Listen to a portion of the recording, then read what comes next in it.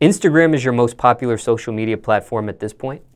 Oh, yeah, my YouTube pretty good too. I'm working on building that up too, but it's doing really good. Is there a strategy you have with either platform, with Instagram or YouTube? For Instagram, I just say like take pictures, post pictures, maybe little videos.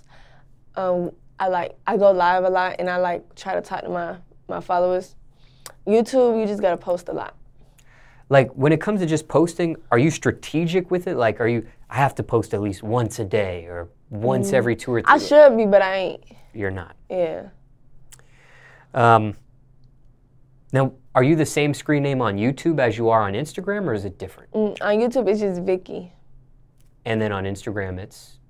I'm Woah Vicky. You do jump on live. How often? Instagram Live.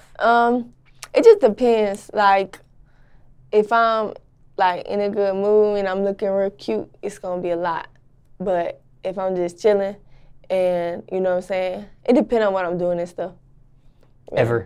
Ever hit top live? All the time. You do. Now, what's the most unique location you've Instagram lived from?